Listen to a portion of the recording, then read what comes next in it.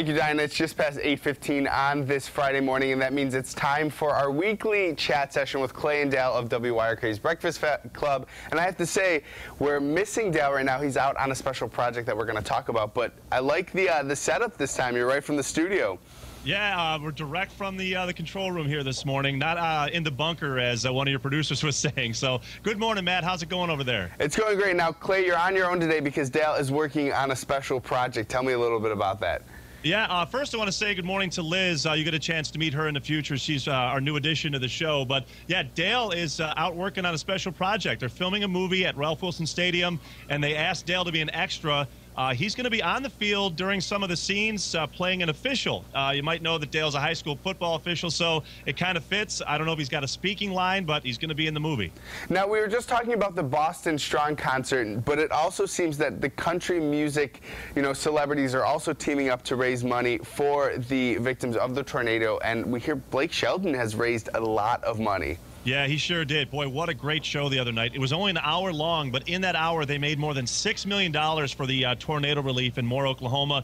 Blake is not far from that area. Toby Keith, Reba McEntire, Vince Gill, Carrie Underwood, all Oklahomans, and they all came together to raise $6 million in just an hour the other night. That's very impressive. And were you enjoying it?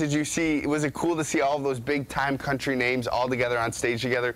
Yeah, it really was. But I got to admit, Miranda Lambert kind of stole the show, so to speak. She had a very emotional performance. And if you weren't donating after you saw Miranda start crying, I don't know.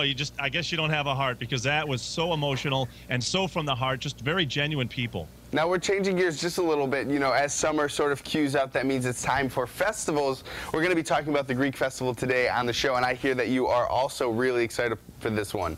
Yeah, who's not, man? The food is awesome. I can't pronounce half the stuff, but it sure tastes good. And it's going on this weekend, as you mentioned. Get out there, check it out, do some dancing, and enjoy all the great Greek food. And besides festivals, concerts are also coming up. How many more weeks do we have till the Taste of Country? We're down to days now, actually. It's 14 days away. Taste of Country is coming up on the 14th, which is awesome because that's Flag Day. A great way to be patriotic is to come watch an awesome country music show. We still have tickets left, Matt. I hope you and the guys can come down and join us the 14th at Coca-Cola Field. And how do people get a hold of those tickets?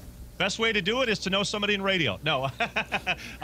WYRK.com. You can buy your ticket there. All right. Well, thank you for joining us today, Clay. You'll have to send our wishes to Dale. And, of course, you can always listen to them 106.5 weekday mornings. And that is Clay and Dale from the Breakfast Club. Right now, we're heading over to the Kitchen World Kitchen.